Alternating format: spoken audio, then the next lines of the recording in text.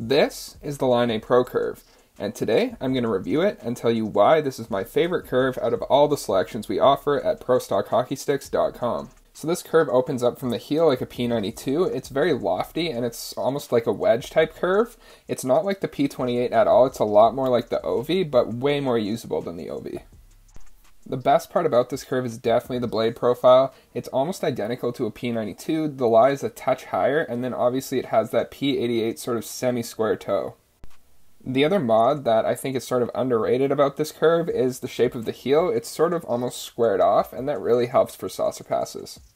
So my theory is that this curve originally came from modifying a P92. They open up really similar from the heel, and the profiles are also very similar. The Laine has that big toe curve for the last maybe quarter of the blade. There's the heel modification, and also the toe is more P88-like. But for guys who want a P92 with more toe, which is something that I always looked for, this is probably the best curve out there in my opinion. The lie is about the same as a P92. The only real difference is right at the toe. You can see it's just a little bit higher, and I think when you're playing with it, it feels a little more like a 6.5. I might call this the perfect toe shape. It has the height of a P92, but the shape of a P88. When we compare the two blade profiles, you can see what I'm talking about when I say that this curve originated from a P92. They're very, very similar. The only real difference is that heel modification, where the Laine curve is sort of squared off there. And also it has a little bit more height to it, like not even close to a P92 max height, but it is a touch higher than a P92. The last comparison I want to show you guys here is the profile of the P14 versus the Laine curve, because whenever I post the truth about the Laine curve and I say that it's a P92 that's been modified, there's always kids commenting, "Oh no, you don't know what you're talking about, it's a P14 with more toe." And that couldn't be less true. These curves are literally nothing alike. The only thing that's similar about these two is the shape of the toe. Make sure you've got your mask on for this next part, because it's absolutely sickening.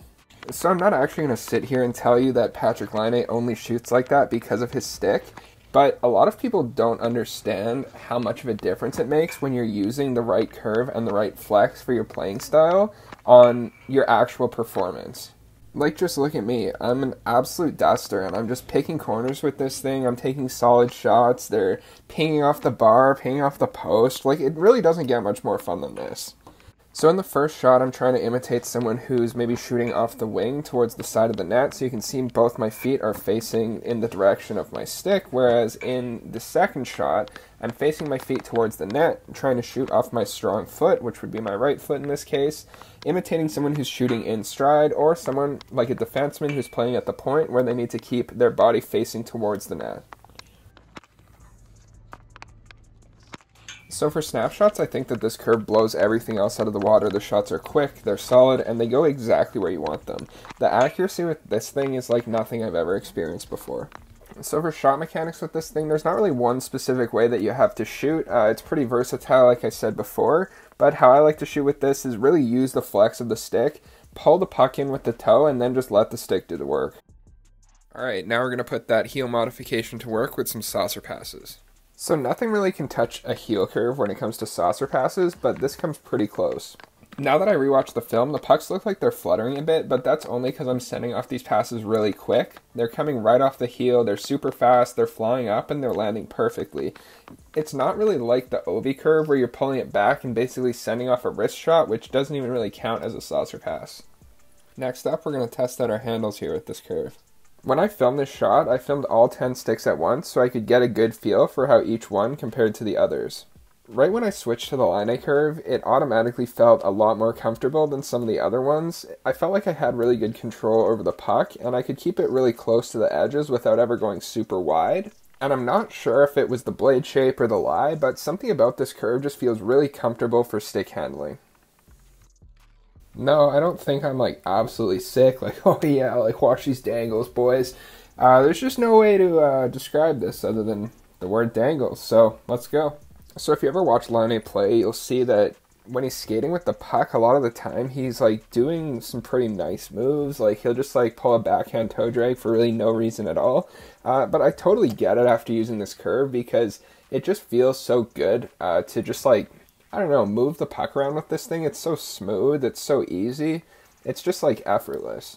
Again, I'm not sure if it's the lie or the shape of the toe or just the blade shape in general, but everything with this curve just feels really natural, it feels easy.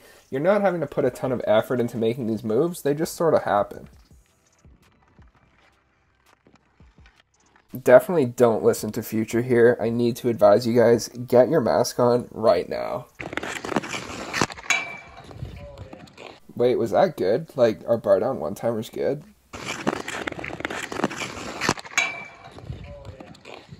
Sorry, what was that? Did you guys say that 2 times wasn't enough, and you want to see this same clip 3 more times back to back? Okay, I got you. Okay, enough of the bar down one-timers. Just kidding, you thought I was done? No way, not with the Laine curve. Every one-timer is going bar down with this thing. With the loft on this curve, you can just rip one-timers. They're pretty accurate, obviously not as accurate as the snapshots, but really, really good. Definitely one of my favorite one-timer curves. Snapshots with this are super accurate. They're solid, they don't flutter at all. They're quick, they rise up quickly, they're powerful, and the biggest thing is they're consistent.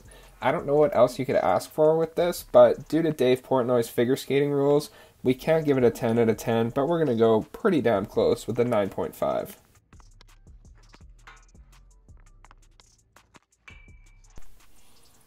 I already know what people are going to say. They're going to say Geppetto. Those pucks look like ducks flying through the air. They're not solid at all. What are you talking about? And I can't explain to you how this feels. You just have to feel it for yourself. This curve is a 9 out of 10 for sauce. Not up for discussion. The blade shape, the toe, the lie. I don't know how many times I have to repeat this in this review, but they all work together beautifully to make this an easy 9.1 out of 10 for stick handling.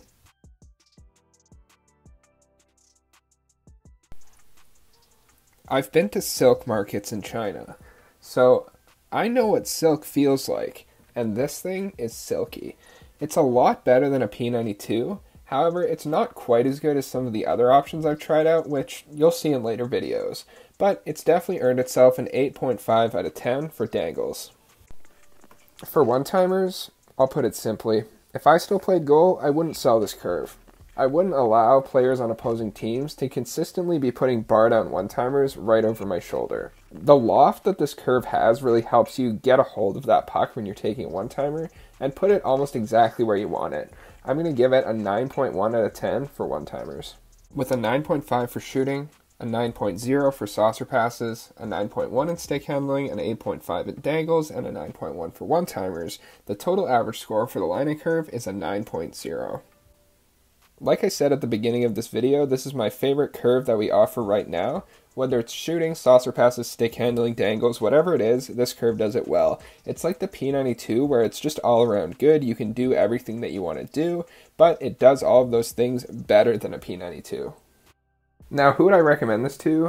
Is absolutely everyone an option? Because that would probably be what I would say, but for the people who want a P92 with more toe, this is what I would go for. Even though like the bend probably looks tempting, it's a good curve, but it's a little bit boring. This one's just so much more fun. If you're a sniper, it's great for all types of shots. If you're a playmaker, it's great for passing and making moves. Even if you're a defenseman, it's so good for long-range shots, keeping them solid, and even picking corners from the blue line. Last thing, a quick plug for ProStockHockeySticks.com. Today we're focusing on our custom stick option, which is a minimum of 5 sticks, and you can really do whatever you want with this. You could do 5 completely different sticks, so if you want to get the boys together, you want like 2 left-hand sticks, 3 right-hand sticks, that's totally fine. Anything goes with these custom orders. And lastly, you gotta follow Pro Stock Sticks on Instagram. That's where we have the best content. That's where you find out about new inventory coming in. All the good updates are there, so check us out there. Thanks for watching today, and we'll be back soon with another review.